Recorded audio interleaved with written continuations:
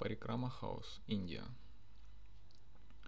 Approached by a friend who represents a minimal windows producer from Portugal called PANORAMAH, we were given the task of developing a sort of case study home. In the Murud region amidst a coconut grove, the windows, being super high-stitched and modern in their presence, were meant to disappear against the verdant view. The plan evolved like a two-headed worm, with the sleeping space in Sirius and the high main living and dining space flanking opposite ends of the series.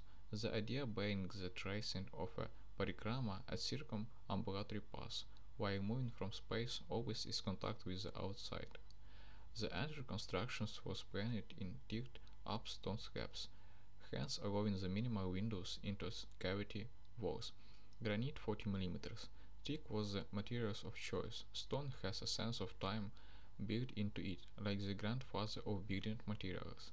It is also a highly sustainable material to build with due to the least number of processes on it from quarry to site. Conceived as a super modern yet answered with this construct is a simply assemblage of giant panels of glass against harsh stone slabs. A primitive sense of dwelling pervades as the day turns into starry night sky and the light pours out of the glass, making the stone invisible. A reversal of what once perceived in the day.